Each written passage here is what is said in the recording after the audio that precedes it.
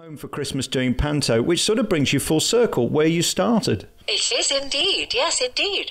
I started in amateur theatre in Derby to begin with, then went to drama school, then came back and appeared in panto at the Derby Playhouse when it was in Sacheverell Street, playing a jumping bean. Very nice. And here you are in Beauty and the Beast. Which one are you playing, Beauty or the Beast? I'm playing the Beast. No, I'm playing the Enchantress. It's brilliant, isn't it? Don't ask me what she does, because I haven't got a script yet. I just want to be in it. It'll be wonderful. Do you know what's amazing? Every year I see probably 4 or 5 with mates of mine in the business up and down the country. I was lucky enough to see the Palladium last year, and I see the local ones. And no matter where you go, the entire cast always give 100%, because there's no option, is there? You either give it all or nothing. Absolutely. That's one of the reasons I wanted to do it. I love that commitment to the job. And I really want to entertain children to the best of my ability. There are so many things rather than theatre that they can see nowadays, and I want the theatre experience to be magical as it was for me when I was a child. It's never been more vibrant, it seems to me, with things like Wicked on the road. Of course, Beauty and the Beast has just come out on film from the Disney animated classic, which is great timing for you. I mean, that's perfect, isn't it? It is actually, and Cinderella I saw as well, Kate Branagh's Cinderella, which was rather wonderful too. Yes, I saw Beauty and the Beast a couple of weeks ago. I'm nothing like their Enchantress, but there we go. The Enchantress is the Enchantress, and I'm it. I've got to ask you a really personal question, Gwen, and you might get offended and slam the phone down, but will you be flying in? Because those hoists can really hurt, you know, they're not very comfortable. Thank you for that comforting thought. I don't know. I think I'll be flying out. Oh. I think I'll be doing a Mary Poppins. Oh, it does hurt more when you fly up than fly down, I've got to tell you. On Friday, I'm going to a flying firm to see whether it's possible to fly an old woman into the air, and they'll tell me whether they think it's a good idea for me or not.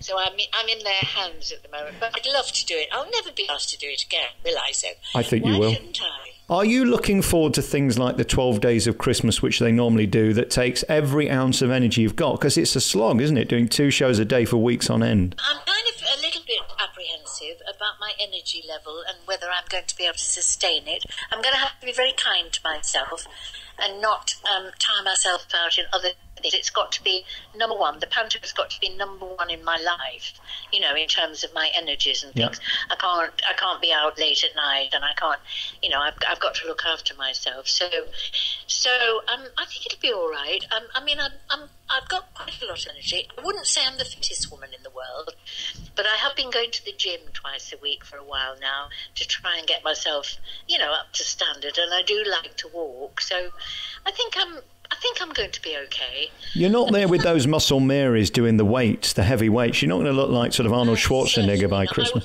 I'll stand and watch them by all means. They're very nice too.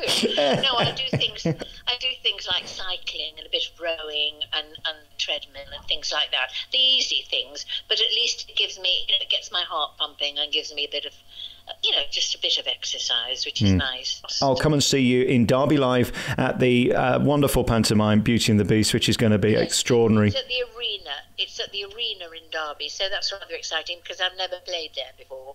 So that's rather interesting. A lovely venue, and they're putting on a huge show as well, which is fantastic. When you see that curtain go up and the sparkle and the campness, it is really what Christmas is all about. It is, isn't it? It is. Just wonderful. Well, I hope you enjoy it when you come. It'd be lovely to meet you. Can't wait to see you. Gwen Taylor, thank you so much for your time. See you at the Derby Arena in Beauty and the Beast this Christmas. Thank you very much. Thank you. Thank you, Alex. A lovely interview. Thank you. I don't think Panto's ever been taken more seriously, has it? I saw the Palladium show last year. I've been to Derby. They put a ton of money into these shows, and it's amazing the effort that goes in for just a few weeks' run. It's incredible.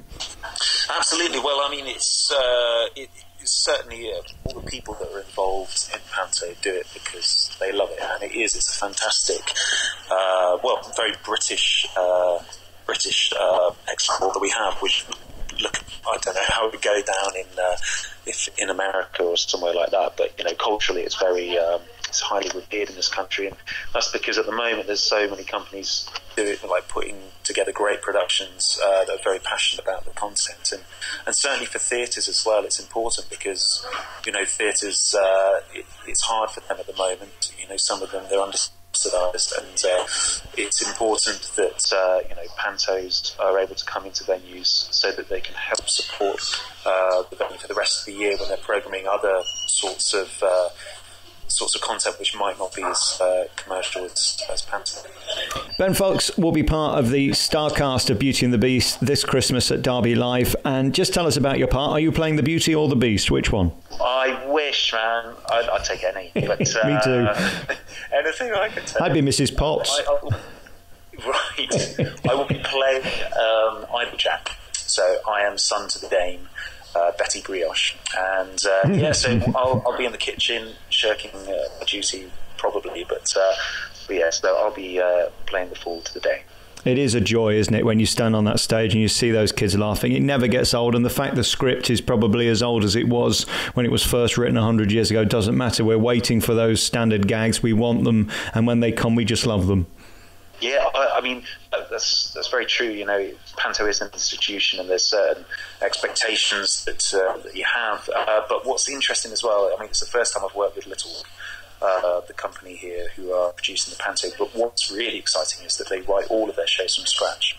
So even though it is a story of Beauty and the Beast, every year when they put on a Panto, they write the script from scratch. So there will be some stuff which not recycled. Well, basically they'll use format points, but they classic gems. Let's call them that. Yeah. And all those format points of slosh scenes or the ghost scene. All of those things they will be in there, but they write from scratch, which is it's a bold move. It's a lot of hard work as well. I'm amazed. I mean, I know some of them go on for weeks on end. It's 2 shows a day, 6 days a week, plus rehearsals. Are you match ready? Well, I've still got some time, thankfully. I don't know when this is going to be going out. But yeah, we've still got a bit of time before we start. So yeah, I will be eating well. I'm going to have my flu jabs, get immunised, plenty of vitamins, Barocca every day. And don't shake the hands of the punters because you'll get a cold. Yes, indeed. Well, we've got to take care of each other, but I've got to say it's lovely because it's a real, like you say, it's a heavy schedule. But once you get into the groove, it's fantastic. And whether it's 4 weeks, 6 weeks, there's always a finite amount of shows, and so you get to the end of it. But it's a lovely process. So, and again, a very fortunate one where you get to wake up in the morning, have your breakfast, go and knock out a couple of shows, and then get to bed and do that rinse and repeat. It's a lot of fun. Beautiful. Thank you so much for your time. You're much love. I'm sure the stage door is also a thrill when those kids look at you with that just undying respect and love which they do. Ben Faulks is one of the big stars of Beauty and the Beast, coming to Derby this Christmas. I look forward to seeing you. Thanks for your time, Ben. Thank you, man. Thank you.